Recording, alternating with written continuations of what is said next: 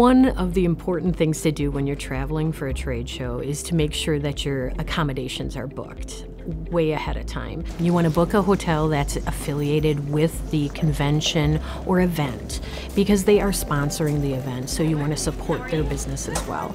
They also will have rooms set aside that are usually at a discount rate, so you can save a little bit of money that way too.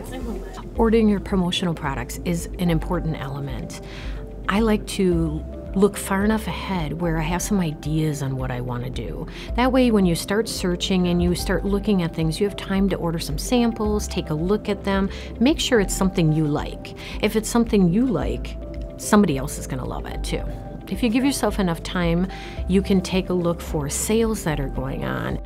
Maybe you can get 2 things to give away rather than 1 just because you did it a few months ahead of time versus the week before and you had to pay expedited shipping fees or rush fees.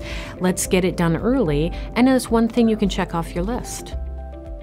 The promoting your booth ahead of time is pretty important, and there's so many different ways that you can do it nowadays. There's so many different social media outlets that you can touch on.